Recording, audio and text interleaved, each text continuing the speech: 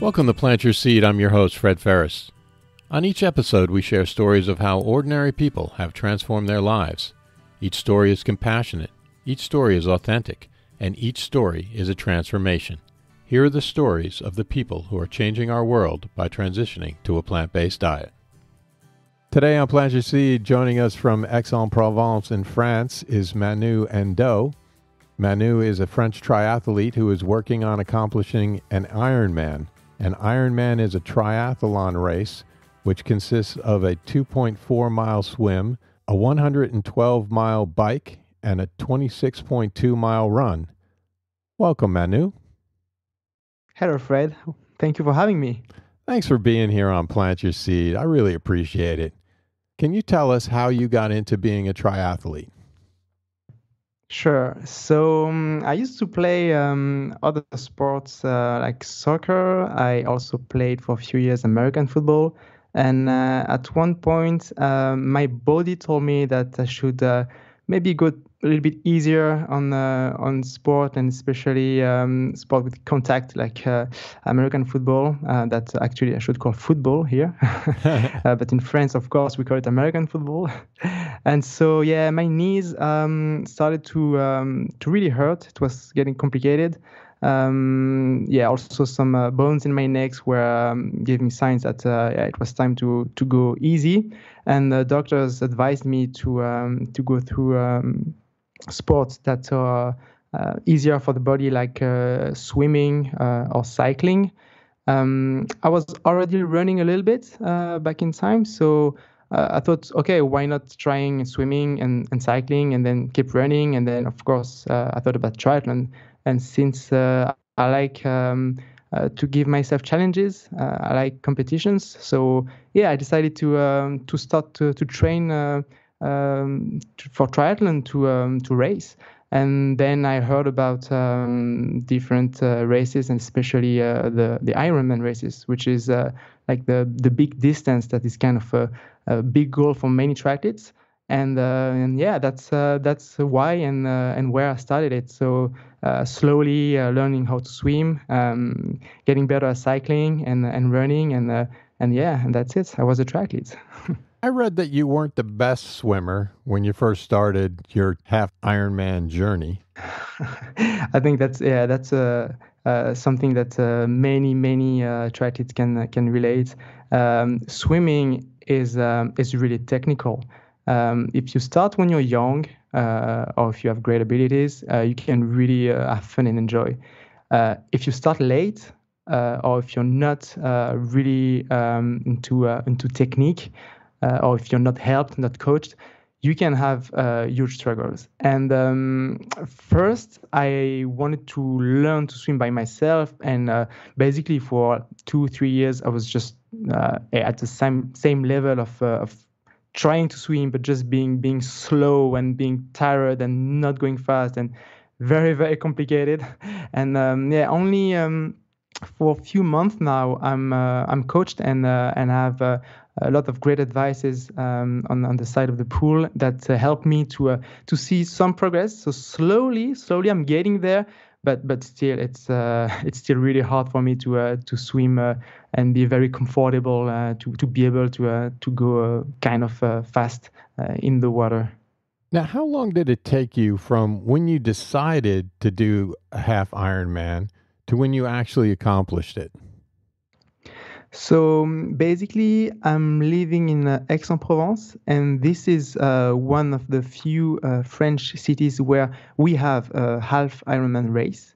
So one day I was just seeing all this big poster in the city saying like half Ironman is coming to town. So I was really curious. Of course, I went on a Sunday to see the race, and I saw all those athletes, and I was really inspired. I was like, whoa, that's impressive. That's what I want to do. So yeah, quickly I realized that I should aim for this specific event in my city.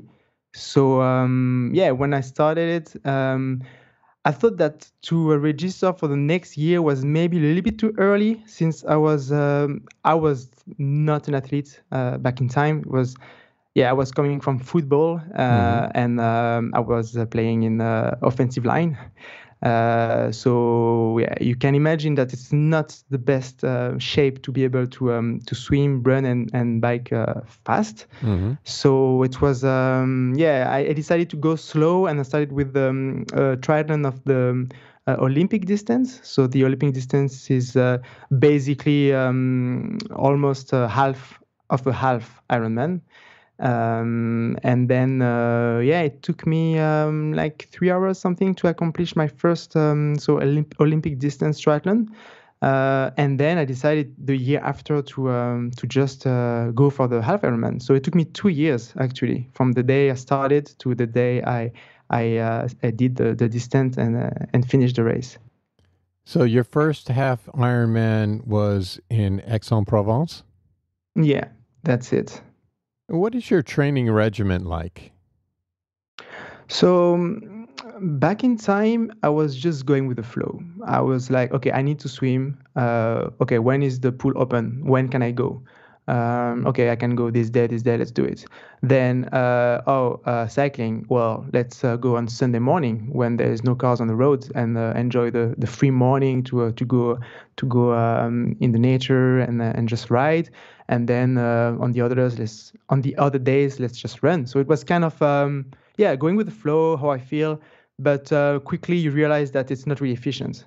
And then if you wanna have fun, I mean, that's actually what I think. If I want to have fun, it's easier to have a better level, to then just really being enjoying racing and sporting, and not really undergoing it and suffering from the effort.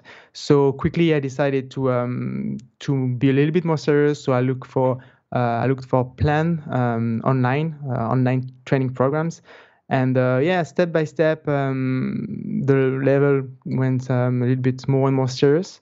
And today, I am training on average 12 to 15 hours per week, and that requires that you need often to train 2 times per day, sometimes only one, sometimes three.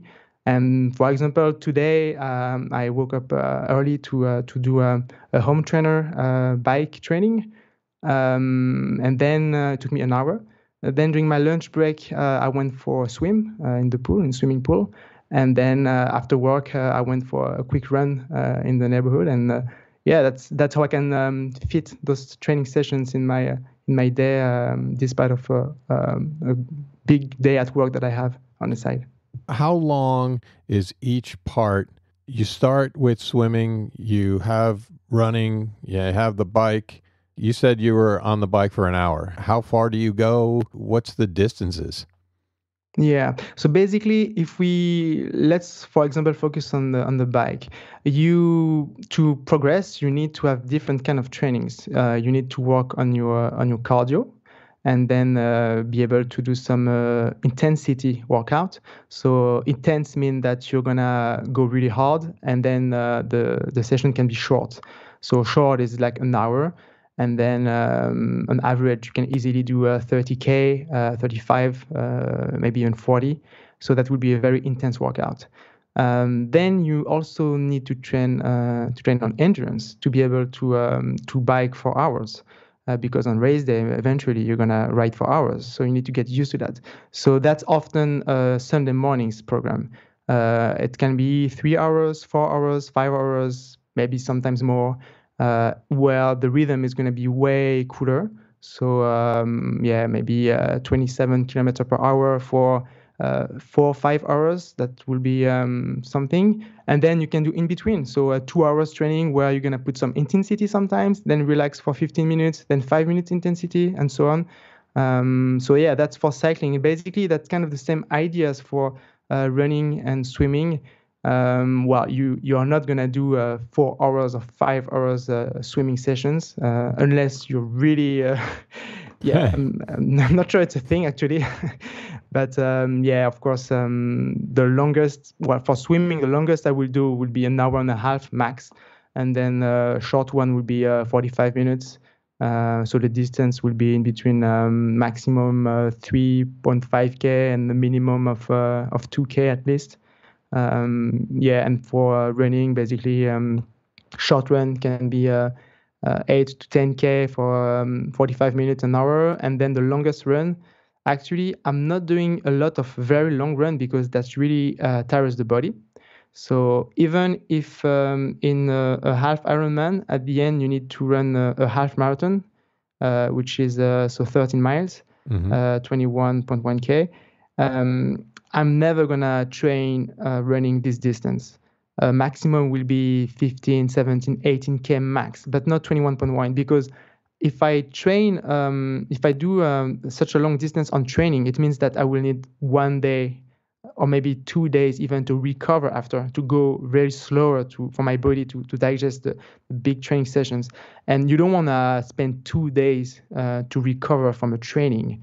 It would be a lot. So you're just gonna run 15K, 16K, just enough to train on the endurance of running. But then the day after you can hit the bike again or jump in a pool and have a good training sessions. How many days are we talking about? How many days do you train? Well, every day. I mean, every day. Every day. So 7 days a week, 30 days a month. Every day you train. You don't take a day off. No, yeah. There's day off. Maybe a day off every 10 days, 2 weeks.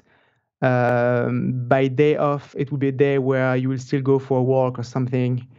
And then on the training day, we call like rest/recovery days, where you're actually going to sport. So you're gonna do a ride or run, but you're really gonna go easy. Like if you go cycling for 2 or 3 hours, you're really going to chill and just relax, just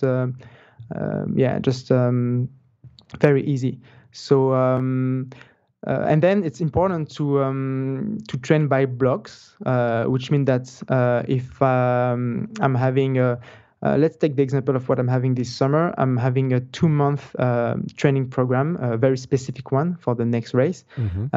Every month is divided in 4 weeks, where I will have 3 weeks of normal trainings, so with intensity, like what I described just before. Right. And then the 4th week is supposed to be a week where you have to digest what happened before. Your body has to understand that, okay, that was 3 hard weeks.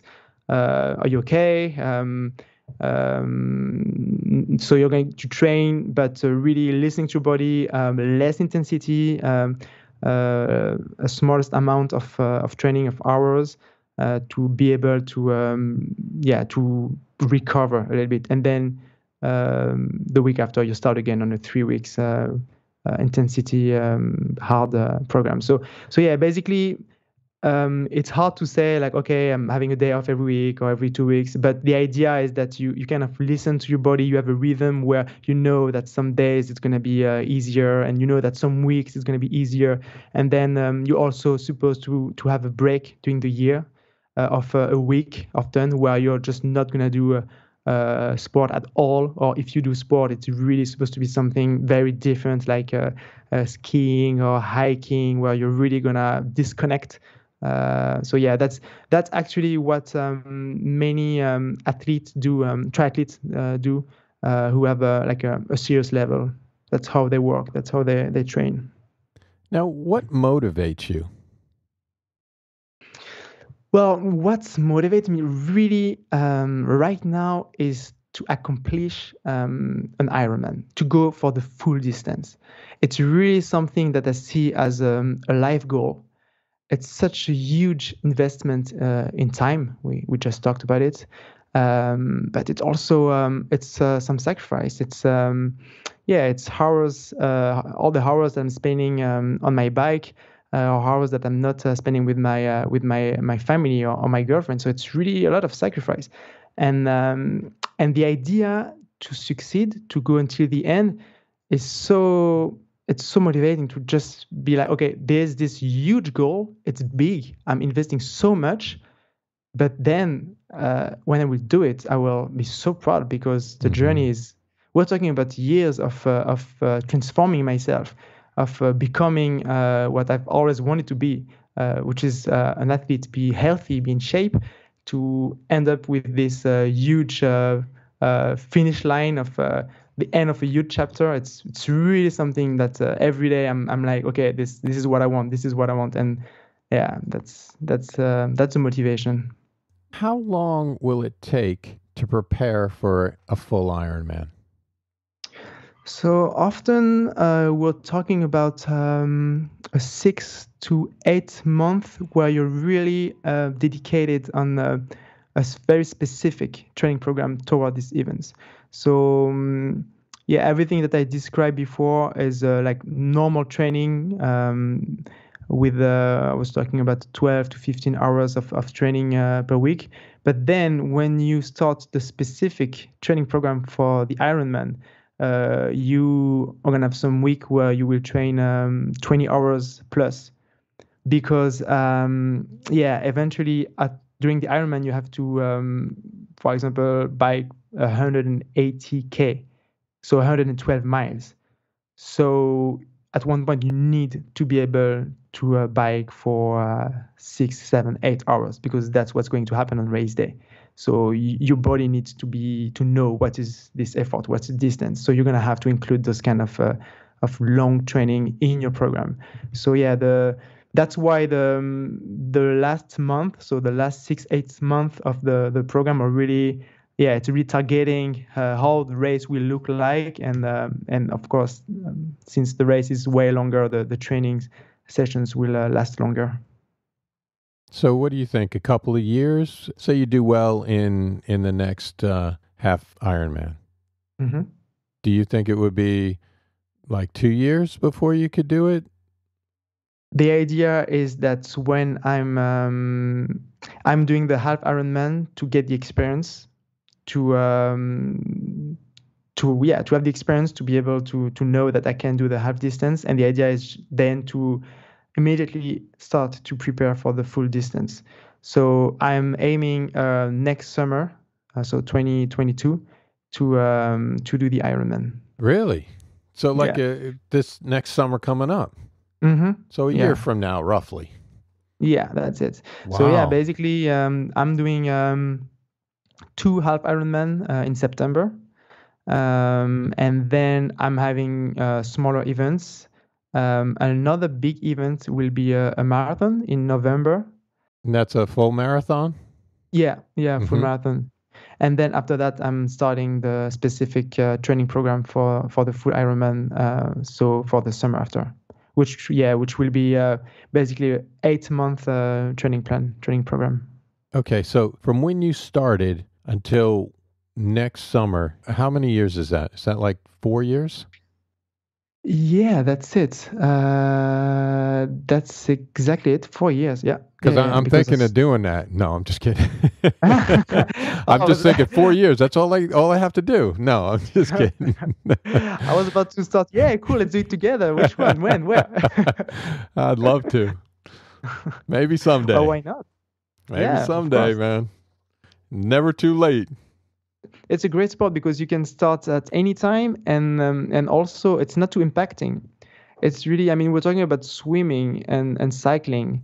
Running is maybe the only tricky one where it can be tough to run every week for a while. But if you only focus on getting ready in terms of endurance, and then start the specific program, I mean, swimming, cycling, running, that's doable for many people. So I think it's a really accessible sport. Yeah, no, I agree. Now, how expensive is it? I mean, because do you have to have like obviously you have to have a really good bike, but other than, the training costs? Yeah, that's a real topic. I was talking about sacrifice just before. Well, that's another one, because this is an expensive sport. And I think that if I would have been aware before to start of the investment that it represents, well, okay, I would still be here, but maybe okay, it will not change anything. But yeah, it's basically you can start cheap. You can really start cheap. You can just have some running shoes. you're good for the run. Mm-hmm. You can go for just a second-hand road bike that you can easily find for $300 on Craigslist, like no problem. Mm-hmm. And then for swimming, well, just goggles and you're good. And so, and swimsuit that can help. So yeah, you can really start. You can really start cheap. But then the problem is that you're gonna see that suddenly in events, often the water is going to be cold. Mm-hmm. And even if it's not that cold, you will realize that actually everyone has a wetsuit to swim. And the wetsuit is an investment. We're talking about $200, $300, $400. Right. Okay. Then you're going to start that your bike, it works, but it's not really enjoyable because it doesn't go really fast. It's a little bit painful for your bike because the geometry is kind of old. And nowadays there's a bike that are made in carbon, and suddenly it's so much lighter. So then when you climb, it goes faster. And then you're gonna start to look at the bike that looks a little bit brighter and a little bit more expensive, and that's when the problem starts, because the bike, that's we're talking about a few thousands easily. And then if you keep going, you're going to start to see that there's also a triathlon bike that are very specific. It's we also call it a time trial bike, where your positions is aero, because in triathlon compared to road cycling, you're in most of the distance, so including half Ironman and Ironman, you're not allowed to be behind the wheel of another cyclist because of course it helps in terms of aerodynamics to follow another rider. And that's for example, if we take the Tour de France, you will see they will go in peloton and save a lot of energy by staying in the wheels of others. Well, you cannot do that in triathlon. So the trick to gain in terms of aerodynamics is to have a very specific bike where you will have very specific positions. And of course, you see everyone having that, so you're like, oh, I also want that. And now we are adding some thousands again on the bike. And then you will learn that running shoes actually, with all the kilometers or miles that you're running, you kind of have to change it every 5 to 6 months, because it's not good for your feet or for your ankles or your knees to run with old shoes. So you're going to start to change your shoes. And then you're going to be like, oh, I want some sunglasses because when I'm running, it's sunny, but the sunglasses can also work for the bike. But then, it's specific sunglasses. And then you're going to be, I want this helmet for the bike because now when it's summer and it's warm, this one has a lot of holes, and then my head can breathe. And then there's and this and this and this, and then that's where the trap is. There's so much to invest, so much to buy that it's endless. It's endless. So you can start from staying cheap, being serious, just be like, okay, it's enough. I have what I need. I can just go. Or you can be tempted and see that actually you can have a lot of fun with all those different materials, and then it can be very expensive. So it's basically up to you, or how strong you are with not looking at beautiful bikes and be like, oh, I want this one. Yeah, so it can be cheap to start, but it's obviously expensive to get the good stuff. Yeah, exactly. And really tempting. Yeah, right. What is the most challenging part of the half Ironman? For me, if we talk about my last race, so I did a half Ironman 2 weeks ago. And so the big challenge was to be able to keep up on the plan. I set some goals, some targets in terms of time, and sometimes it can be really hard at the moment when you maybe feel a little bit weaker than what you thought, but you see the numbers on your watch or on your computer bike, and you're not at where you want it to be or where you should be. So to be able to find the motivation, the energy to be like, okay, I'm supposed to push harder, so I'll do it. It can be tough to reach the target in terms of the energy, the power that you have to put. Also, I'm thinking about some really, really basic aspects that are nutrition and drinking water during the effort. it's not it's sometimes not natural to eat or to drink while sporting. So while cycling or while running. I'm not talking about swimming because obviously eating while swimming, I'm not sure it's a good idea.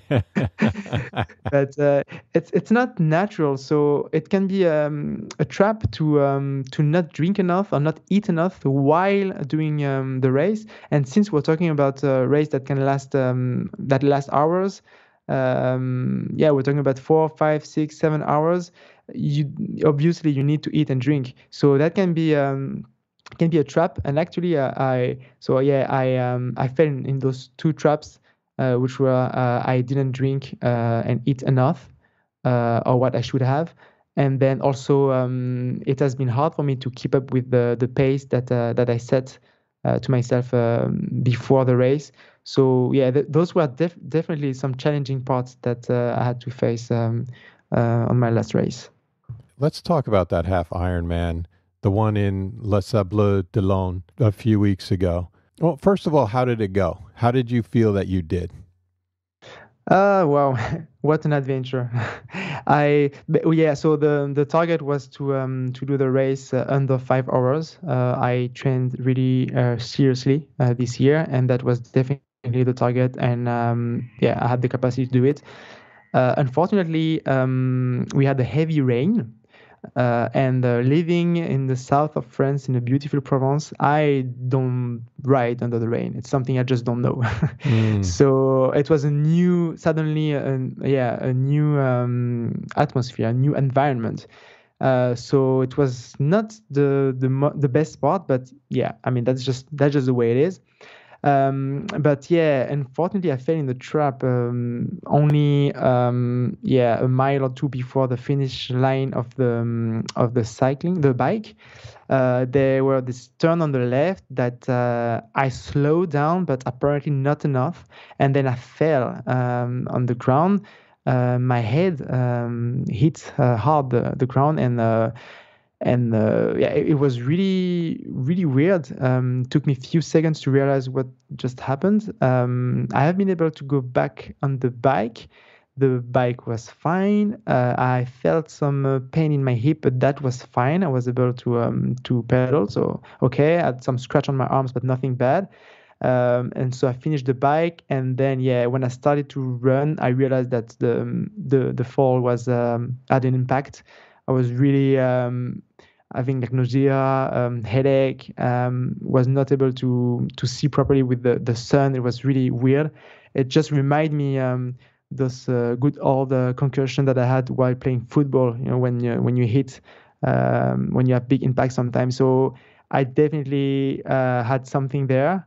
So I was just like, let's just finish it and go see the medical tent just after to see if there's anything bad. But let's just try to run. Let's just see how it goes, and we'll see after. So I've been able to finish the half marathon, and so the half Ironman slower than what I thought. 15 minutes slower at the end. So of course, at first I was disappointed because I didn't reach the goal, because I failed, because yeah, it's not fun to not go where you want to go. But yeah, a few days after, I realized that actually I've been lucky that my bike has nothing. Yeah, 3 days after, I was already doing great. Just my hip is still a little bit painful, but that's just nothing big. And we're talking about losing only 15 minutes after a big fall, and having a weird half marathon at the end. So it's actually kind of cool that I've been able to finish it. So yeah, now I'm fine. I'm even more motivated to accomplish the goal that I will set for the next race, because I'm like, okay, now I kind of fail, but hey, that's fine. I can rebound from that. I can do better next time. So yeah, so it's even a bigger motivation now. It's okay. Now I need to do better and even better. Yeah. Now, one clarification for our listeners: Les Sables d'Olonne. Les Sables d'Olonne. Les Sables d'Olonne is on the West Coast, so that's not Yeah. really in the same region as you are. Yeah, exactly. That's indeed in Vendée. This is a city by the sea. This is actually where the Vendée Globe, the boat race, starts from. Mm-hmm. And so indeed, it's not at all in my region. It's a total of 8 hours driving or something like that. Um, but so we in France we have 4 different half Ironman. So one is in my city, Aix-en-Provence. Another one is in Nice, and then third one is in Vichy, in a little bit north of Nice and Aix. And so Les Sables d'Olonne is the fourth one, and that's the only one where the bike is flat. All the others, it's really a hilly roads, and I prefer when it's flat. So basically, I set this race as the main goal of the year because it was really something that I knew I could perform and give my best on. Okay, so let's go back to that for a second. All right. You Mhm. fall off the bike Mhm. and you hit your head and you're thinking, I don't know, what are you thinking at that point? What's going through your head at the time? So I open my eyes and I see a volunteer next to me. And then I see that he doesn't really look at me, but more at my bike. And quickly I realized that it's because me and especially my bike are in the middle of the road and there is hundreds of other cyclists that are arriving very fast behind. So he Mm. was actually really in a rush to put the bike on the side of the road. And so that's the first thing that I remember of, like the volunteer going to the bike and seeing the other riders arriving. And then, so I try to stand up. It works. And then the volunteer asked me, how are you doing? So I say, I don't know. I don't know yet. I will go on the bike and then I will tell you. So I go on the bike. And honestly, at that point, I'm like, okay, the bike is broken. So I'm going to go on the bike. It's not going to work and it's going to be over. That's what I thought. Because many times you see when you fall and the bike fall, there's something wrong with the bike. So that was my thought, but no, actually the bike was fine, and so I immediately felt the pain in my hip, but it was not painful enough to make me stop. It was really like just okay, there is something, but apparently it's not bothering me. I can go. So yeah, that's really the focus at the beginning. It's like, okay, how can I go? Is the work? Is the bike working? Yes. Am I physically able? Apparently yes. So let's just ride and see and see. And then the more I was going, the more I was like, okay, apparently all the lights are green. So let's just keep going. And yeah, until I'm like, okay, so it took me a while to realize that actually, I think it's only when I started to run that I realized that my left arm was totally bleeding. I I just didn't feel it, but it was actually not pretty to look at. Um, but that's how it happened. How fast were you going? I was going very slow. Um, the turn was really almost 90 degrees, and it was raining. It was wet. There were many volunteers that were doing a sign like slow down, and it was almost the arrival, so you don't want to fall at that point. So I was really going slow. I don't know my speed, but to give an idea, so I was my average speed on the race was 35 kilometer per hour. I don't have the in miles per hour. I will not be able to say it. Yeah, I me neither. don't know. It's okay. And so basically, I think I was really slow, like almost maybe 15, 20 kilometer per hour. So that's like when you're just chilling when you ride in town and you're just going slow because there's traffic, so it's not fast. And yeah, and actually, yeah, I'm lucky that I was not going faster because otherwise that could have been really bad. But yeah, I think because there were yeah, the road was so wet that I think at that point I don't know, I guess yeah, I just didn't have luck because there were a few guys in front of me and we were all going at the same speed and I'm the only one who fell. So I guess yeah, some some planets were aligned and I decided that it was my turn to fall. Okay, so I'm doing some quick math here. 37 kilometers per hour is about 22 miles an hour. And you said you fell at about 15, which is about still going like 10 miles an hour.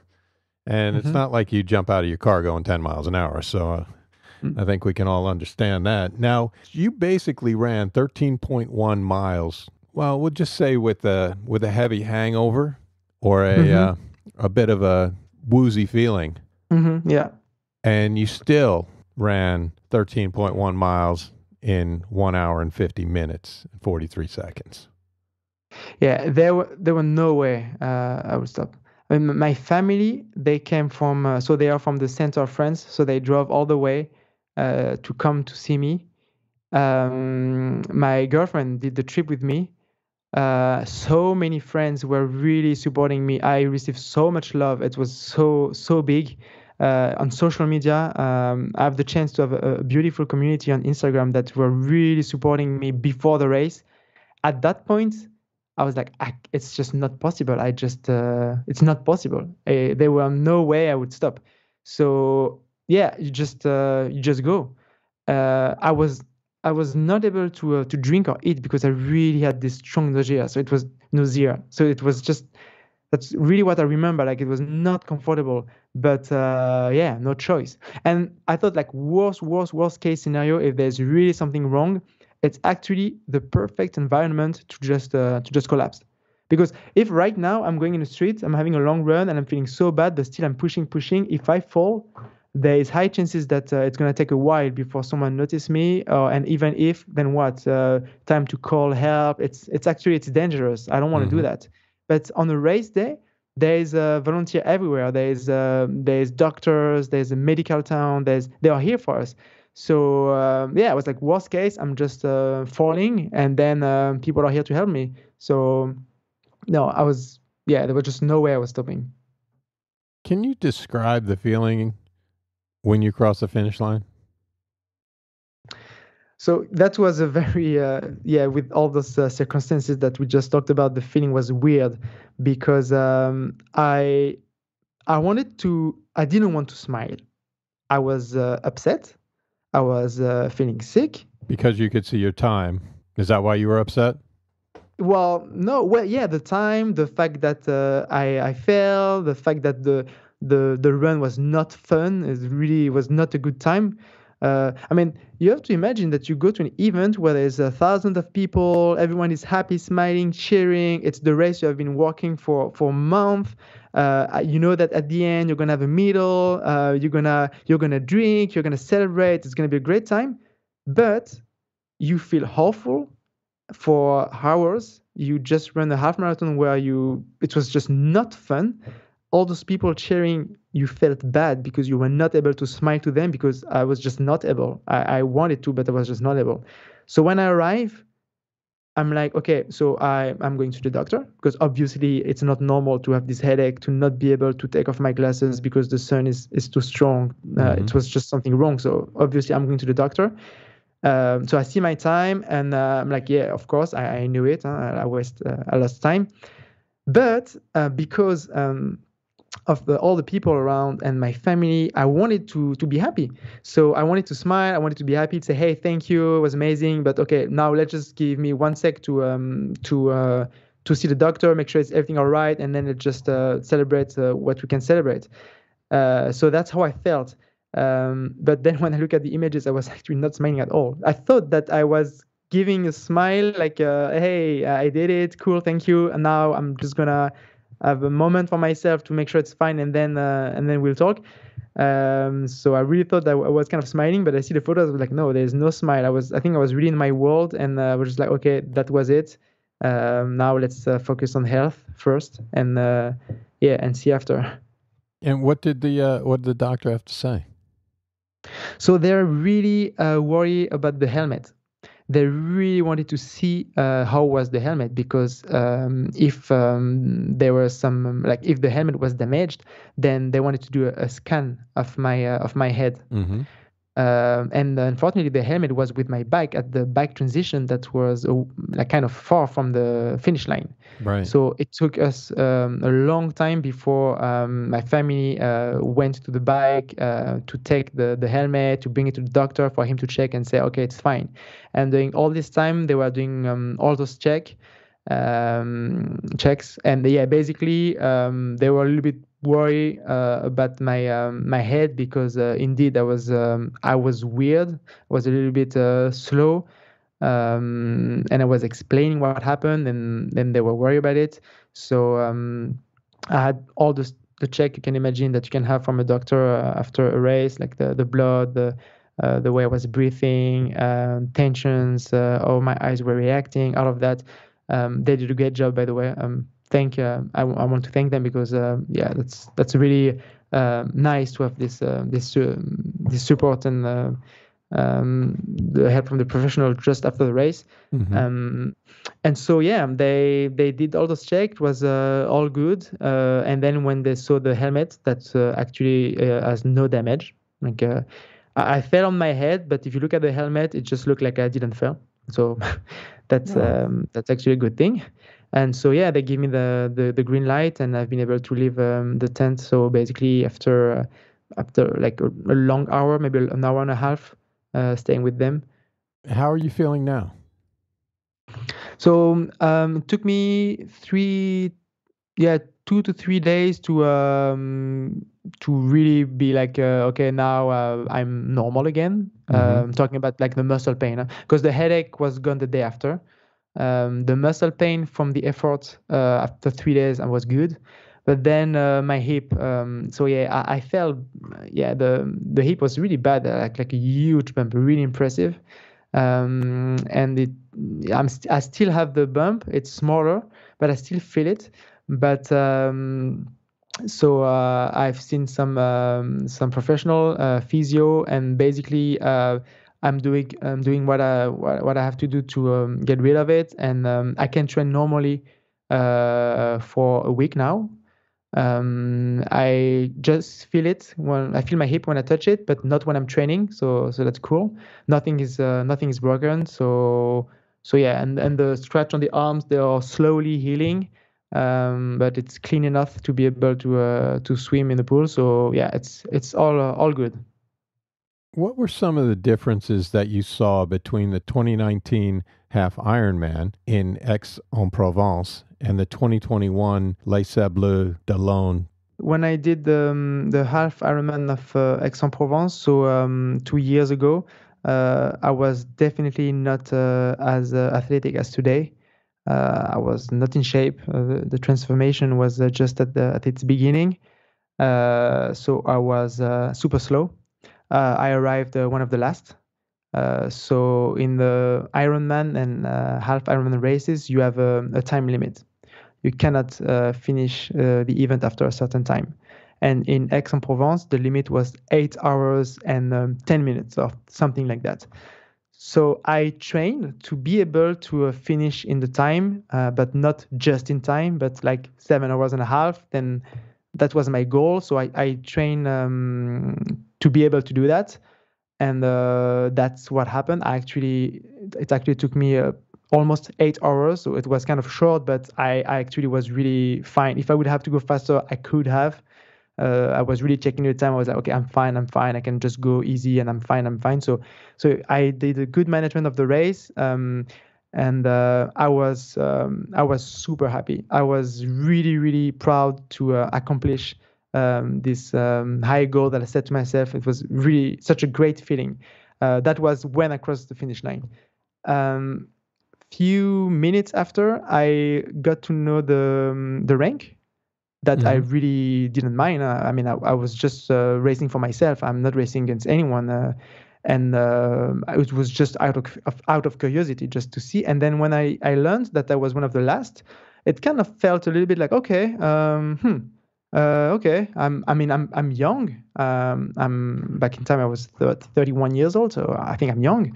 I thought I was healthy, even if I was overweight. I mean, being young and healthy, I would, okay, one of the last, okay, sure. that kind of triggered me. Like maybe I can do better. At least try to do better, because if I want to keep doing triathlons, and that's something that I felt like I wanted to keep doing, I'm not sure I will enjoy and have fun if I'm always finishing one of the last. Mm-hmm. It's not, it's not about the ego or beat the others. Not that. It's just the feeling to know that you're doing the minimum, because you always finish at the time limit and one of the last. Right. And I'm sporting. It's a passion. I have a job on the side. Triathlon is really, it's my passion, and I'm doing that to have fun and to create great times, great memories. So the idea to doing that, but every time being like, okay, it was hard. I struggled. I almost finished at the time limit, one of the last. I'm like, it's not gonna work. I'm not gonna be able to do that for years. It's not fun. So yeah, that's really what I remember from finishing the Ironman of X. And so basically, if you compare what happened in Les Sables d'Olonne, so 8 hours versus 5 hours and 15 minutes. Okay, X was a little bit hilly on the bike, so you cannot go as fast for the same level, but still there is like a 2 hours and a half plus difference. So you could expect that the smile will be bigger in the Sable, but as I explained, unfortunately, the big smile was not here.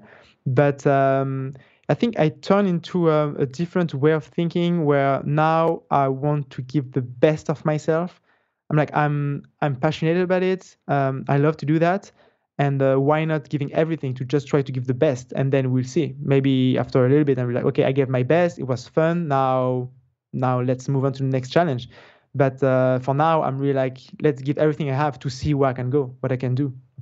Let's talk about your vegan journey, okay? Mm-hmm.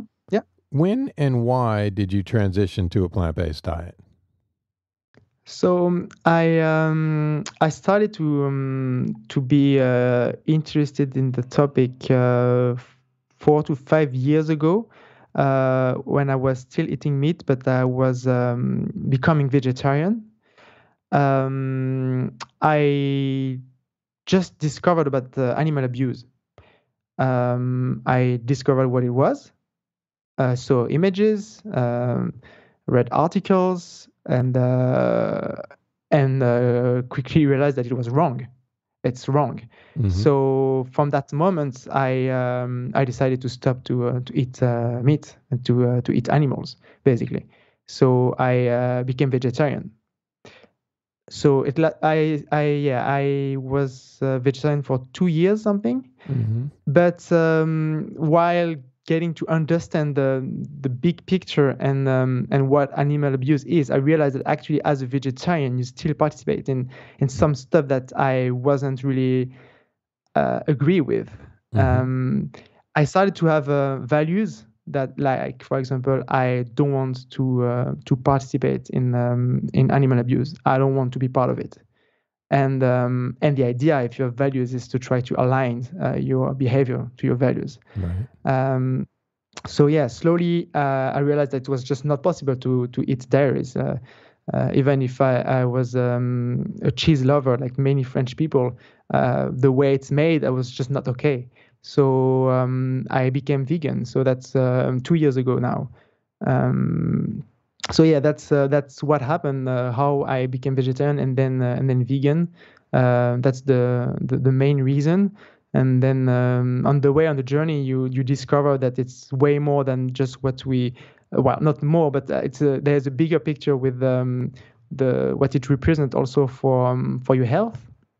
What means eating animal products or animals, what it does to your health, to your body. I didn't know, but I read articles, I watched documentaries, I talked, I read a lot of stuff, and I realized that actually maybe it's unhealthy to eat like this. And then I learned about the consequences for our planet, for the environment. Mm. And when you start to see all of that, there's just no reason to actually have a behavior that creates that is not aligned to the way you think and what you want. So it was, in that sense, it was easy to switch from vegetarian to vegan because there's just no way to do differently. It's like it's I don't want to compare because it's very different, but earlier I was saying that when I started to run the half marathon, despite of the pain and everything, because so many people came to support me, there was no way I was disappointing them. There was no way. I was just doing it. And here it's the same. I mean, for everything that it represents, that's for what it represents to its cheese. What does it mean? What happens to the cow and what is done? There is just no way I'm eating it. There's no way. And in that sense, it was an easy switch that I made 2 years ago now. How difficult is it to be vegan in France? We all know that the French, they love the cheese. Yeah. And even some of the wine, it might not be vegan. Yeah, exactly. I have the chance that my girlfriend is a cook. She is talented. We had the transformation of becoming vegetarian and then vegan in the same time. It was really a team process to educate ourselves and have this change. And I have the chance that she's a great cook. So I'm eating excellent lunch and dinner, and it's just so easy for me because she loves to cook and she cooks very well. So it's amazing. But of course, it's because we like 90% of everything we eat is 100%. It's not industrial. It's plant based, and really we use the veggie and the fruit and the beans and we cook with that. That's also because we don't have a lot of vegan industrial products in France. It's arriving slowly, but for example, if I name brands, there is this, for example, Beyond Meat thing. There is Ben and Jerry's that also do, or Magnum that do some vegan ice cream. You want to stay away from that Ben and Jerry's. Trust me. I don't think you want that in your training regimen. Can be tricky. You have also some fast food chain or restaurant that have vegan options. I know in the States or North America, and even actually in Germany or Netherlands or the UK, it's already something there, but not in France. We don't have that yet. So in that sense, it's not easy. If you want to go outside to the restaurants, they don't understand. They just, like I'm saying, 90% they just don't understand. They will ask, okay, so what do you want, eggs? No, that's not how it works. You said it's very complicated. You go to the store. So as I said, there's not those brand that have those vegan product, but it's slowly coming. You have some, you still have some stuff, some local bio store that have some products. Sometimes some brands are arriving on the market. Now we have discovered recently there's a vegan cheese brand that is now in store. So it's slowly coming. I was talking about Ben and Jerry's.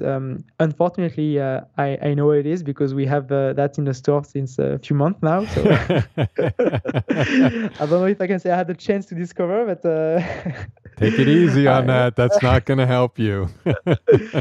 It's so tricky because when you have been sporting 6 hours on a Sunday, you're like, okay, I deserve an ice cream. I can have it. Come on, I deserve it. Yeah, exactly. There's no way I don't deserve it. Or even when you're not doing any kind of regimen or training and it's a Sunday, I deserve it. Little Ben and Jerry's ain't gonna help. Exactly. I would just run an extra mile tomorrow. But actually it's 30 extra miles that you need, but yeah, whatever. That's the one thing though, right? That you can't outrun, you can't out exercise a bad diet. Yeah, totally agree. And that's what I experienced because I'm coming from so when I was 4 years ago when I started to be vegetarian, I was overweight, and since that day and today I lost 50 kilos, so that's more than 100 pounds, and wow.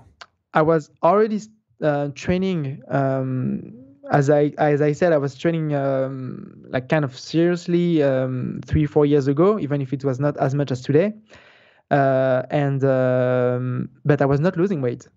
I was not losing weight because I was eating just vegan Ben and Jerry's, even if it wasn't existing. I mean, there was always something else. You can have easily vegan popcorns or Oreos, or there's always stuff out there. If you really want to have some unhealthy food, you're gonna find it, Right. even if it's vegan.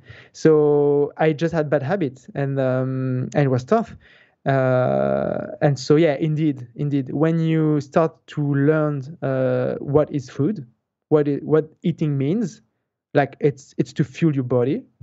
That's the main role. So when you know that this is the goal, and to fuel you need those kind of thing in those kind of quantities at that moment of the day, that's how it's supposed to be. And then if you follow the plan, but suddenly it's a big change. It's like, oh, okay, oh wow, but now I'm not hungry anymore, and it's feeding, and and I feel better, and okay, interesting. So yeah, that's really a thing. What changes did you see both mentally and physically after you changed to being vegan? So yeah, so 100 pounds lost. So physically, that's the difference. Right. I don't have clothes anymore that suit me. It's I need to go shopping like seriously soon because I don't have a lot to wear. So that's a big physical change. Yeah, it's That's a good problem to have, by the way. yeah, it's really, when I was still eating dairies, or even when I was eating animals uh, back in the days, and I wanted to be healthy. I wanted to eat well, but so now we're talking about the diet. But the problem is that you put this rule to yourself, and it's so easy to break the rules because you're like, okay, now I'm gonna eat this and this, and it's gonna be serious. And then after 5 days, you're like, oh, I'm just okay. Just today, I'm just going easy, and okay. But the good thing with being vegan, and when you live in a city where there is not a lot of temptation on unhealthy vegan food, because unfortunately it exists, but if there is not that much temptation, and you 90% of your food is healthy, it really helps to mentally also stay on track, and be like, if I'm not eating unhealthy non-vegan food, it's not because I have to be strong, I have to stay motivated. No, it's because I don't want to. I just don't want to. I don't want to participate to what it means. And in that sense, it's easy because if you don't want to do something and no one force you or push you to do it, well, no problem. I don't want to do it. No one asked me to do it. I'm just not doing it. And in that sense, it's really mentally, it really helped to have this switch and not being like, oh no, I want to have that because I deserve it because I've sported so much. No, it doesn't exist anymore. It's you don't want to. So that's really helping to basically have a motivation of not eating those products, not only because it's not gonna help my health, but because you don't want to, because it means it represents something that you're against, and that's for me that was the key element of this change and this physical and mental transformation. What did your friends think when you decided to go vegan?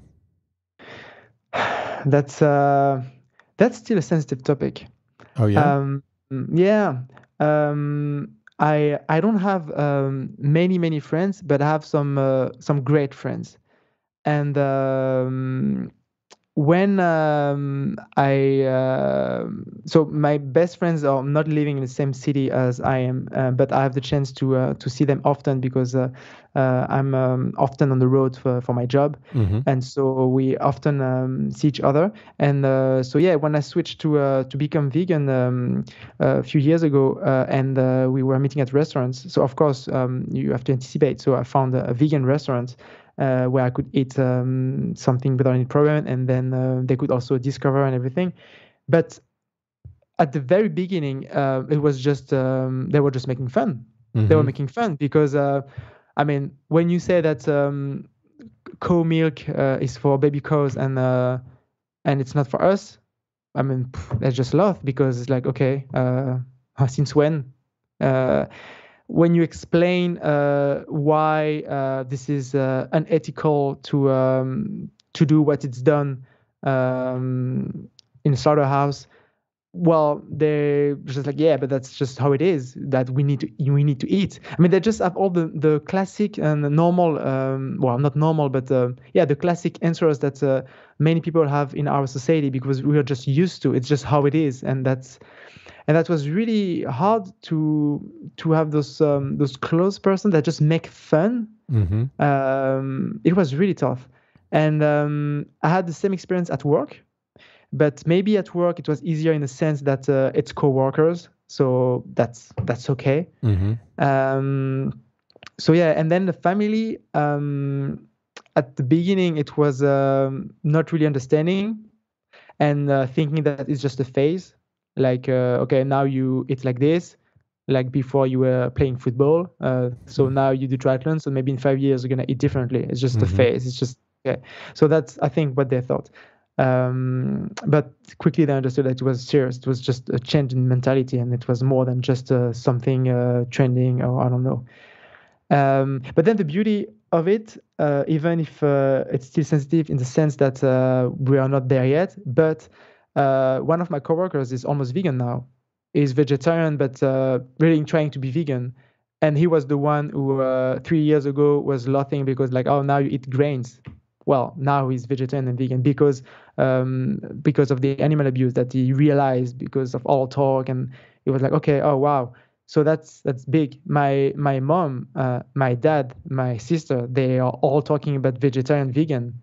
They are reducing the amount of animal products drastically. My dad even have some improvement in his health.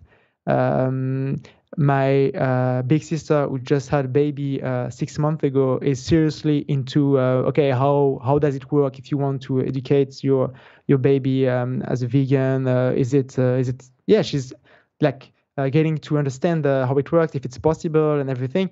And yeah, and then I realized that, oh, actually, yeah, it has an impact. My friends, my great friends, they are also now not making fun, but understanding, being aware, and also reducing the amount of animal products that they consume. So even if we're not there yet, and I mean, I'm not expecting or hoping anything. I mean, it's up to them basically.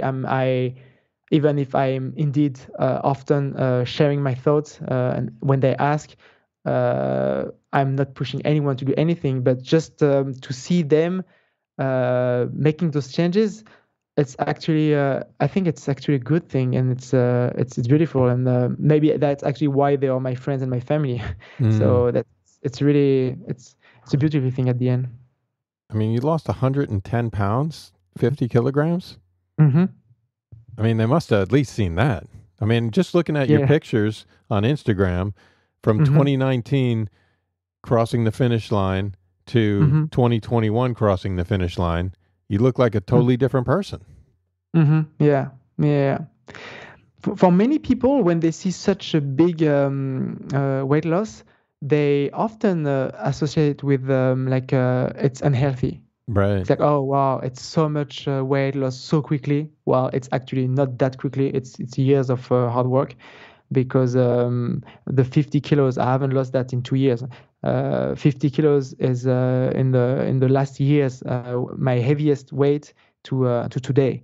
But of course, they will compare the me that I knew and the actual me, and they will see the huge difference, like you just described, and they will feel like it's unhealthy, it's dangerous, it's wrong, because we're not used to what happened. You're not eating anymore, or maybe you're doing too much in sport. It's often more like worries and questions because it looks unnatural somehow. While actually I gain muscles. So I lost 50 kilos, but I gained kilos of muscles. So the weight I lost is just fat. And I mean, from what I know, having excess of fat is not good for your health. So it's obvious that I'm a healthier person and that I'm way better now than before. But I yeah, it's not really the feedback that I have. But I'm actually not expecting anything. I mean, I'm doing it for me, for my health, to feel good, not for people to tell me. So it's fine. What is one habit, hack, or tip that helps you stay on track with your plant-based diet? I think the key is to anticipate what you plan on eating for the days coming. For that, at home, we basically plan what we're gonna eat for the week coming, and when we do groceries, we buy what we need.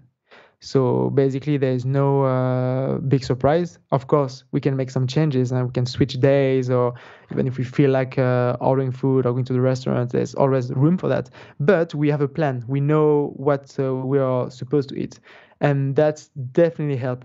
Because otherwise, when you're done working a little bit late, or when you're done training a little bit late, and you're hungry, often you are not looking at the good food because you can be influenced by how you feel. So it can be tricky. But by having the food already, I mean, at least the ingredients already prepared and the food ready, that's definitely helping a lot to be able to eat healthy.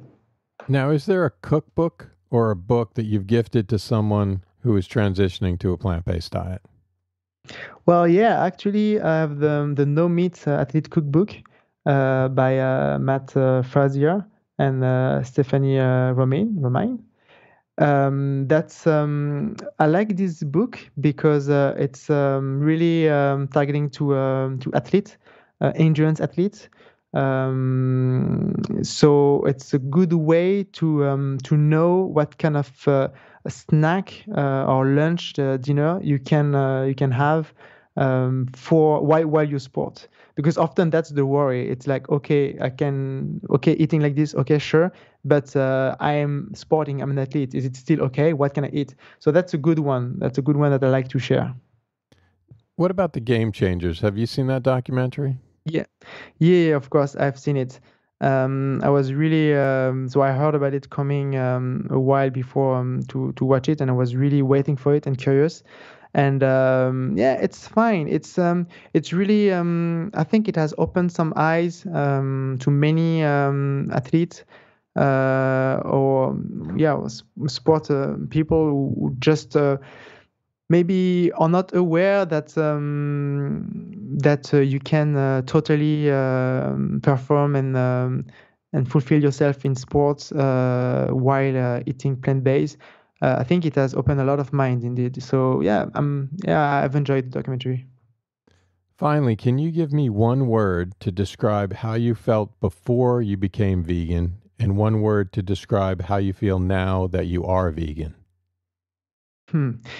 Um, Maybe before being vegan, maybe I could say I was unaware, like kind of not seeing properly, not really knowing what was happening. Um, and then now I would say I'm awake in a sense that I'm aware of what's going on around me. And I'm also taking action. So it's not just being aware. It's being awake in a sense that I'm taking actions. I'm not just being like, oh yeah, this is bad. No, I'm like, this is bad, and that's why I'm going to do this way. So yeah, I think those two words describe well how I felt and how I feel now. So unaware and awake. Great, That's man. it. I love that. Love that. It's such a pleasure speaking with you. Thank you so much for taking the time. What's the best way for people to follow you on Instagram or the web or social media in general? Yeah. So, well, first, thank you for having me. It's such a pleasure to be able to talk about this topic that is so big and so important to me, to us. and to be able to share it with people out there is just great. So thank you. And indeed, if people want to reach me out, they can find me on Instagram. So it's Manu dot ndo. So MANU.NDO. So that's my name on Instagram, and I'm sharing about my training, my journey to become an Ironman, and some nice food that that I'm also eating. And yeah, it's good vibes about sport, but the vegan lifestyle. So I'm always happy to talk about all those topics around sport and the plant-based and vegan lifestyle. So anyone, just feel free to DM me, and yeah, I would be very happy to talk with you guys. All right, great stuff, Manu. Thank you again for being here on Plant Your Seed. Thank you, Fred. Hope you are inspired by this story, and remember, it's never too late to plant your seed. Links to everything we talked about on the podcast can be found on Instagram at plant.yourseed in the show notes tab in the bio.